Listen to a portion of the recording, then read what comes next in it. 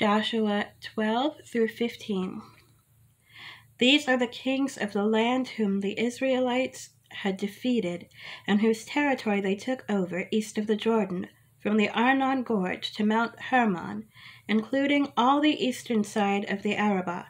Sihon, king of the Amorites, who reigned in Heshbon. He ruled from Aroer on the rim of the Arnon Gorge, from the middle of the gorge to the Jabbok River, which is the border of the Ammonites. This included half of Gilead. He also ruled over the eastern Arabah, from the Sea of Kinnereth to the Sea of the Arabah, the Salt Sea, to Beth Jeshimoth, and then southward below the slopes of Pisgah, and the territory of Og, king of Bashan, one of the last of the Rephites who reigned in Ashtaroth and Idri. He ruled over Mount Hermon, Selecah, all of Bashan, to the border of the people of Geshur and Makkah, and half of Gilead, to the border of Sihon, king of Heshbon. Moses, the servant of the Lord, and the Israelites conquered them, and Moses, the servant of the Lord, gave their land to the Reubenites, the Gadites, and the half-tribe of Manasseh to be their possession. These are the kings of the land that Joshua and the Israelites conquered on the west side of the Jordan, from Baal-Gad in the valley of Lebanon to Mount Halak, which rises toward Seir. Their land Joshua gave as an inheritance to the tribes of Israel, according to their tribal divisions, in the hill country, the western foothills, the Arabah, the mountain slopes, the desert and the Negev, the lands of the Hittites, Amorites, Canaanites, Perizzites, Hivites, and Jebusites. The king of Jericho won, the king of Ai near Bethel won, the king of Jerusalem won, the king of Hebron won, the king of Jarmuth won, the king of Lachish won, the king of Eglon won, the king of Jazer won, the king of Debir won, the king of Jezreel won, the king of Hormah won, the king of Arad won, the king of Libnah won, the king of Adullam won, the king of Makkedah won, the king of Bethel won, the king of Tappuah won, the king of Hephir won, the king of Aphek won, the king of Lasharon won, the king of Medan won, the king of Hazor won, the king of Shimron-Meron won, the king of Akshaph won, the king of Tanakh won, the king of Megiddo won, the king of Kadesh won, the king of Jokneam and Carmel won, the king of Dor and Naphath-Dor won, the king of Goyim and Gilgal won, the king of Tisra won. 31 kings in all. Chapter 13. When Joshua was old and well advanced in years, the Lord said to him, "You are very old, and there are still very large areas of land to be taken over. This is the land that remains, all these regions of the Philistines and Geshurites, from the Shihor River on the east of Egypt to the territory of Ekron on the north of all it counted as Canaanite.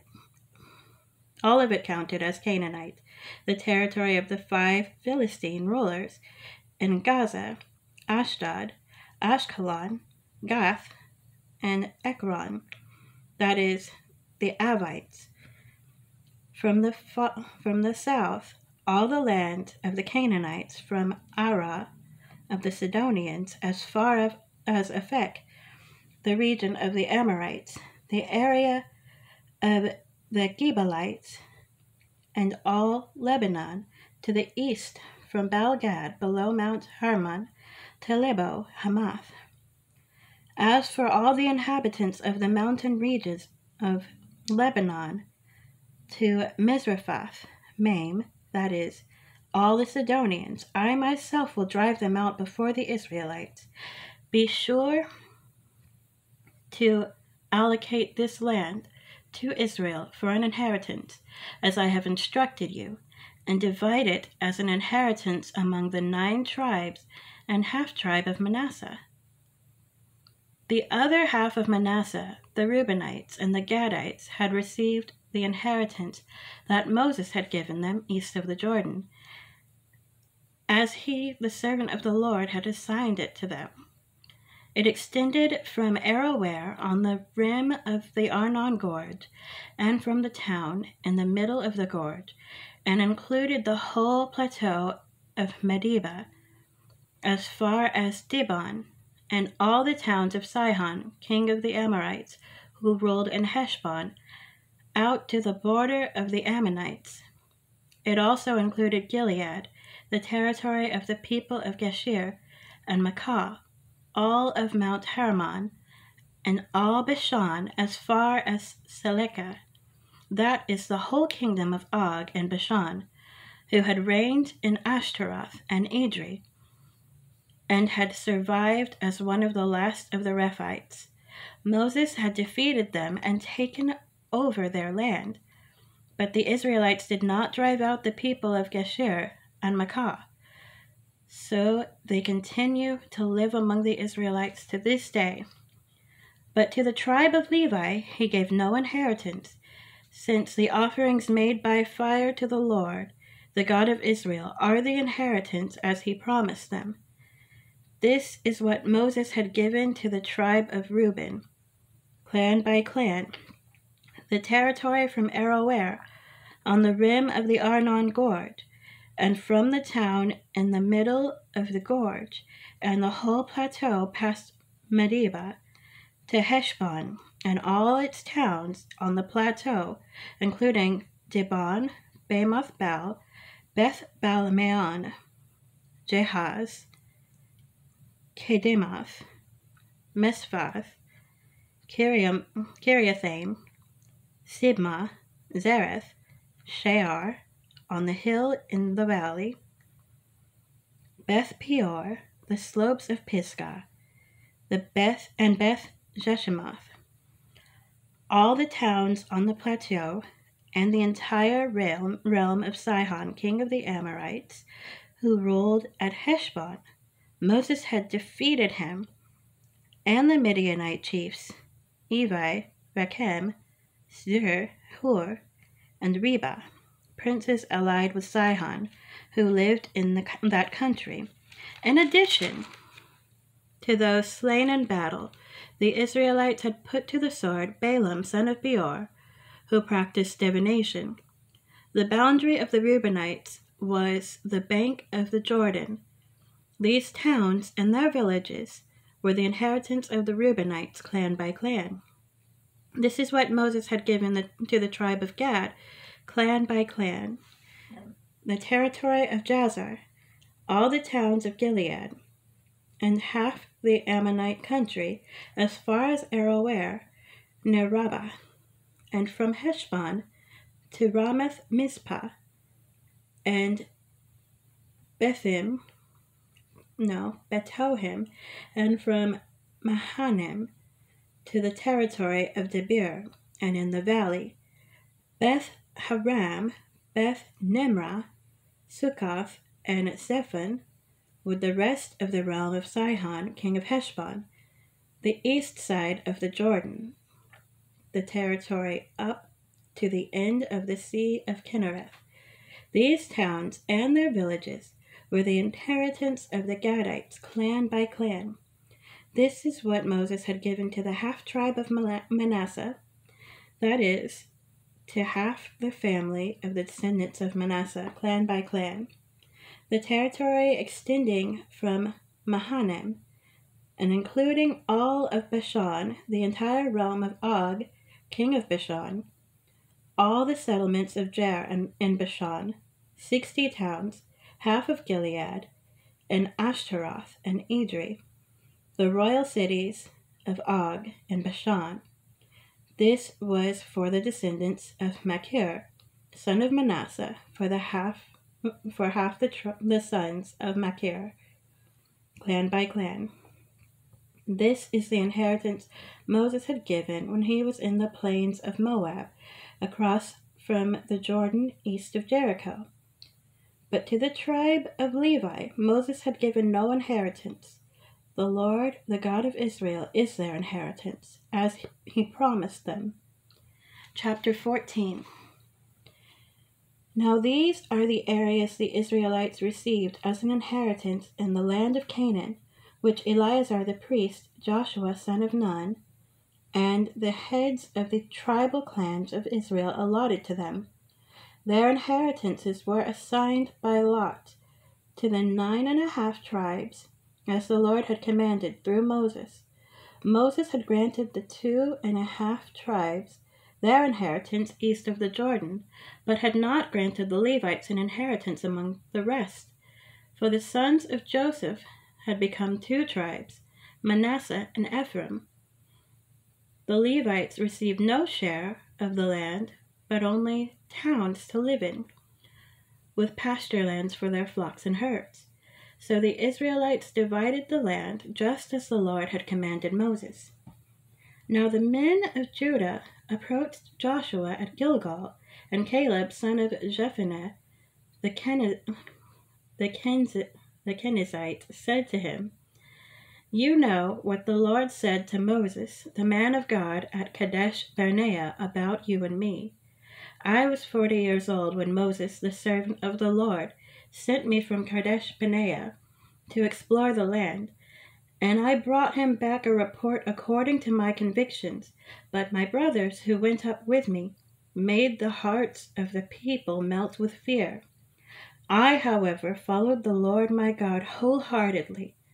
So on that day Moses swore to me, 'The land on which your feet have walked will be your inheritance, and that of your children forever, because you have followed the Lord my God wholeheartedly.' Now then, just as the Lord promised, he has kept me alive for 45 years since the time he said this to Moses, while Israel moved about in the desert. So here I am today, 85 years old. I am still as strong today as the day Moses sent me out. I'm just as vigorous to go out to battle now as I was then. Now give me this hill country that the Lord promised me that day.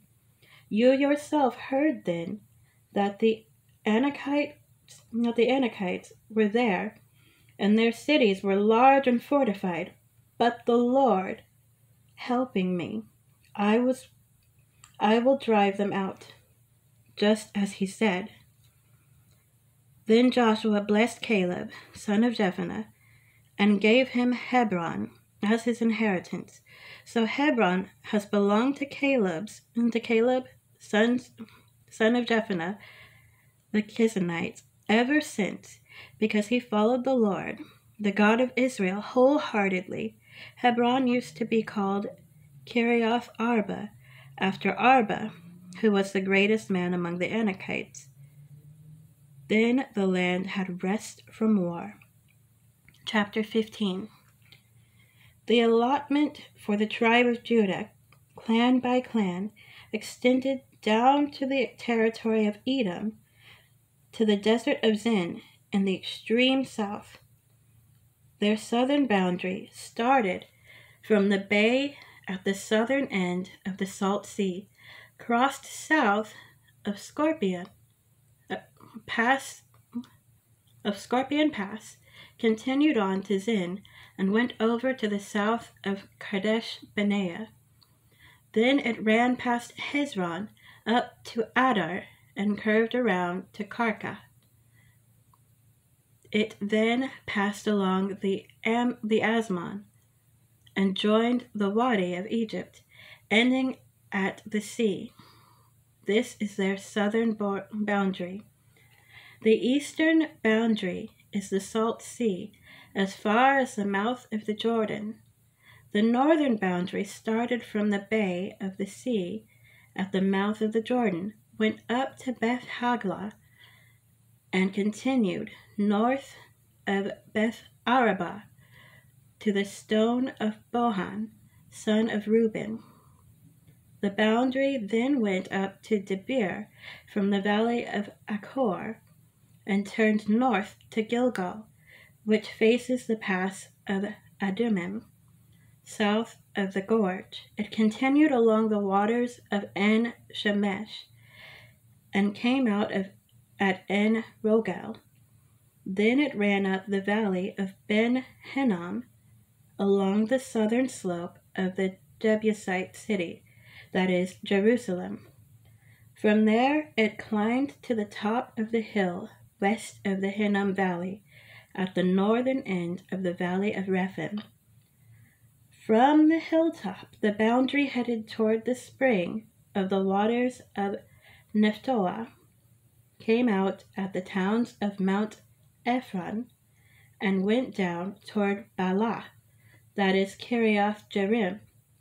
Then it curved westward from Baalah to Mount Seir, ran along the northern slope of Mount Jearim, that is, Casalon, continued down to Beth Shemesh, and crossed to Timnah.